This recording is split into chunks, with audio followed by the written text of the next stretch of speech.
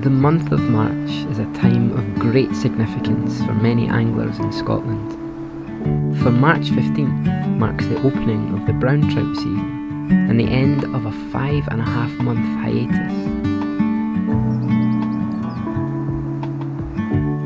It will be some weeks yet before the river shakes off its winter slumber, but signs of the coming of spring are everywhere.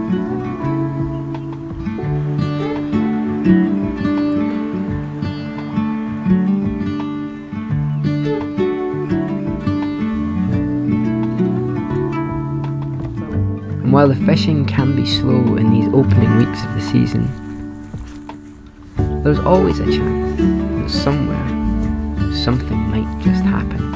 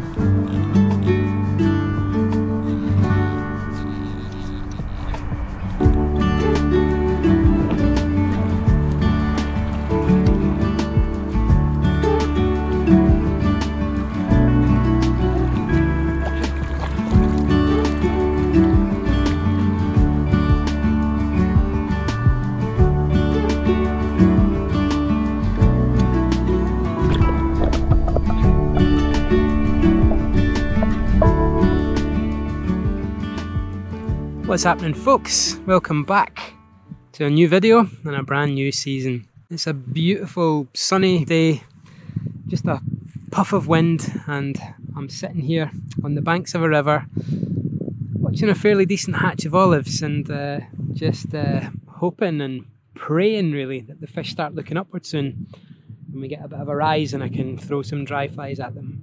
I actually started fishing earlier this morning and managed to catch my first brown trout of the season on a hare's ear nymph, which was absolutely fantastic. So the pressure's off, the monkey's off my back, and now the thing that would make me really happy would be catching a fish on a dry fly, because I never feel like the season really gets started, officially anyway, until you catch one on the dry fly. So tackle wise, I've got a new rod out today. I've got a Gray's GR80 Streamflex. It's the 9-foot 4-weight version.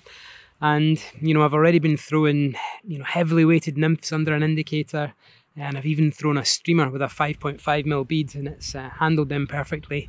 And now I've switched up to an 18-foot leader with a big yellow mayfly imitation. And I had a few practice casts, and it really does turn over the long leader very well. And hopefully I'll get to see how it performs with a big fish on the end of the line. So it's all about the waiting game now. Keeping my fingers crossed, keeping my eyes peeled, and hoping for a bit of action.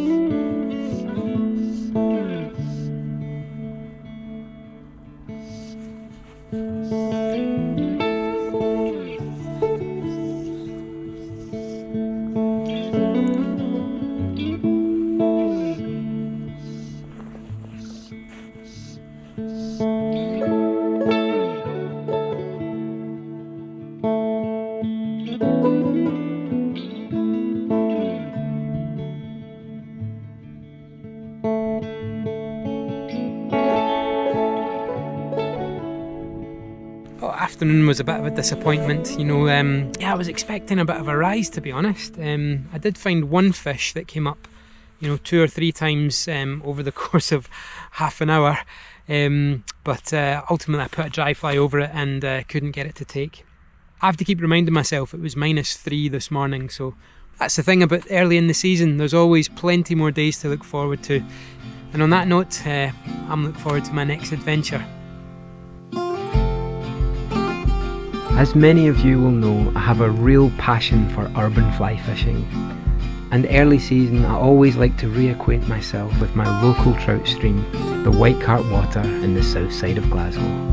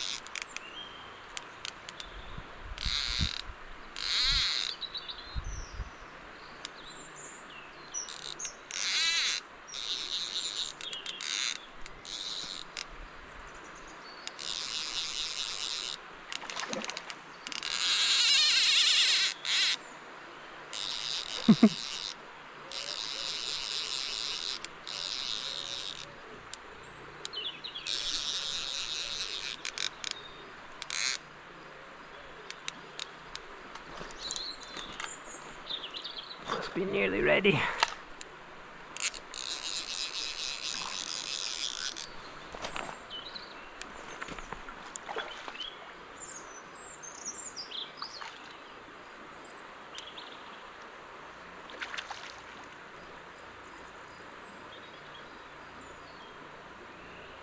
Maybe not. So much power, these fish, my goodness.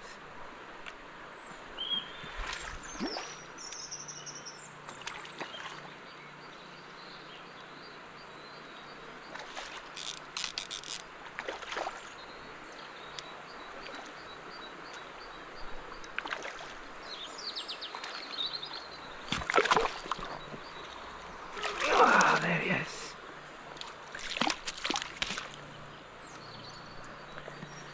There he is. Nice fish.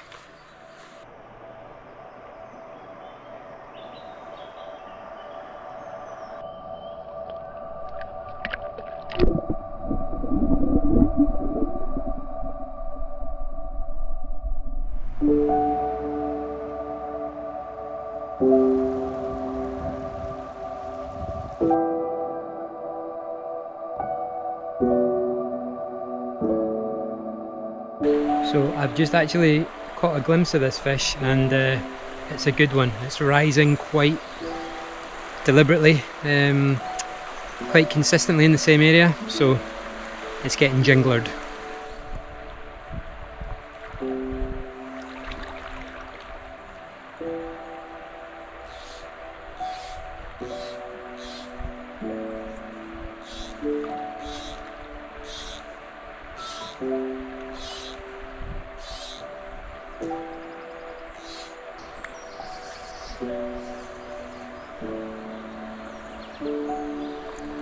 Oh, take it, take it.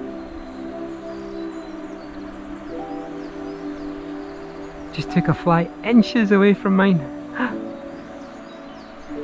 Wait for it to drift out of the way. No! How did it miss it?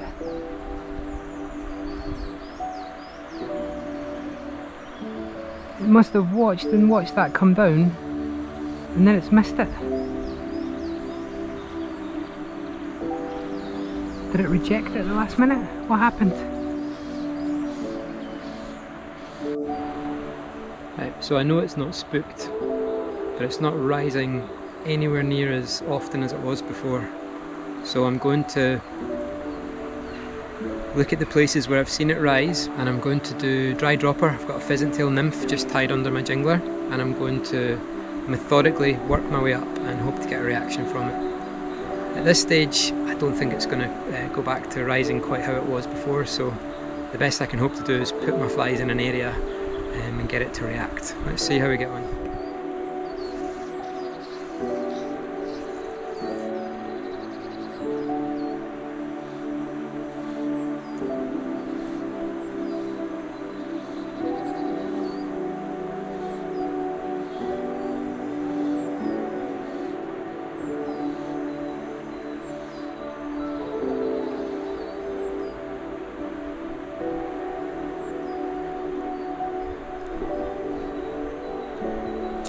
Yes!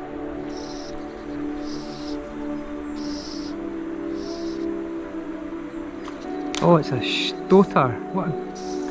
What a good fish. Please stay on. Oh my god. It's going bananas. Oh, I don't want it over there. Oh no, it's got wrapped up.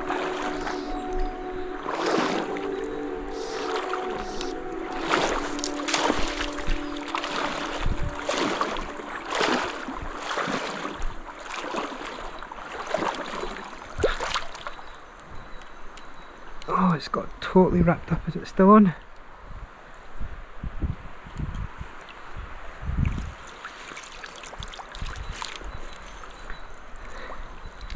And it's off. Oh. Well, I don't really know what to say about that. That was a trout of about 2 pounds. Very, very decent fish, and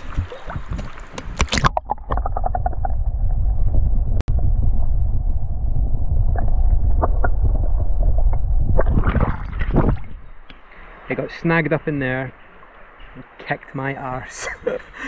I thought I was going to be able to get it out, you know. It was, yeah, the line was all wrapped up under there, and I tried to get over and get the net under it, but then it got wrapped around my feet, and then, yeah, curtains. I tell you what though, that's the first dry fly eat of the season, so much as I would love to have shown the fish to you because it was absolutely beautiful. It was a stoter. I guess I'm just going to have to pat myself on the back for getting a fish to take this early in the season. Anyway, this is urban fishing. Big one on the streamer, even better one on the dry fly, and wrapped up in a rock covered in some sort of building material, and away it goes. Such is life. Anyway, carry on up the river, see if we can find another one. So thanks for watching, don't forget to like and subscribe, and I'll see you in my next adventure.